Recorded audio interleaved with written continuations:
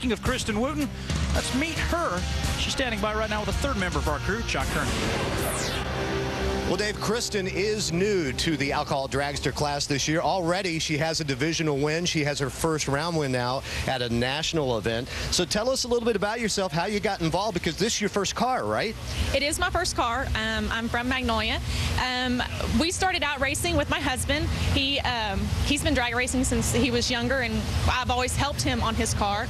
And I've bugged him for years to just let me drive. And finally, he gave me the opportunity and gave me a Christmas present that every girl, that is in drag racing would love to have. And I learned how to drive off of an email that Joe Munden sent me.